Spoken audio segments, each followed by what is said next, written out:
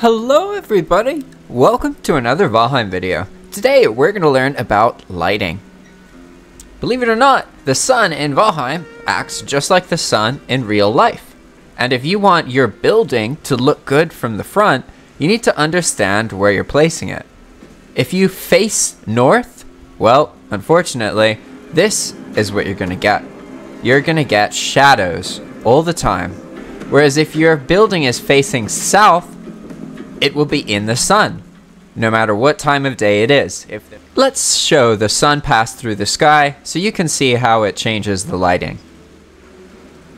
Here it is at night, in the middle of the night.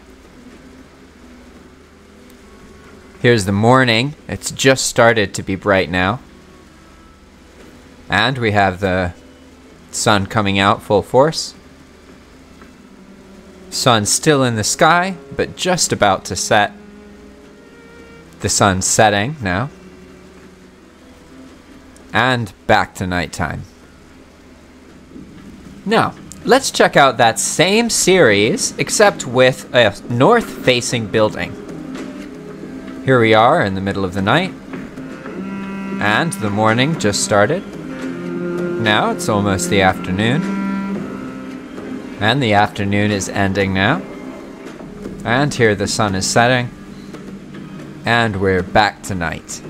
So as you can see, whether you're north or south facing has a significant impact on the lighting, which can be great because honestly this castle here felt more compelling to build simply because it looked better lit.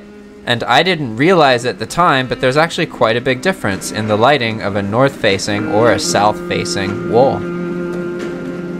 So if you're going to be seeing this surface a lot, you'll notice it more often if that surface is actually a south-facing wall, because that's when it'll get the best light and you'll see the most of its features throughout the day. Because obviously when you're out adventuring, you're not always going to get back at the same time, and often you're going to get back when it's dark and you can't really see anything except whatever you lit with torches.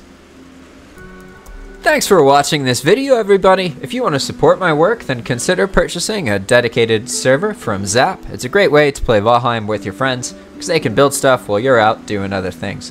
Also, comment below if you have something you'd like a tutorial about. I love making Valheim tutorials, and I have a whole series of tutorials about like different kinds of bases I've actually been working on. That's actually what this is all part of.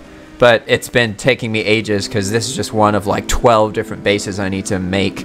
And they're much more in-depth tutorials. That's why I've been making just little short ones, because I'm actually working on this series that's going to be like 10 or 11 different videos from different angles using all of these things that I've built. So stay tuned if you want to see that. Thanks for watching, and I'll see you next time. Bye!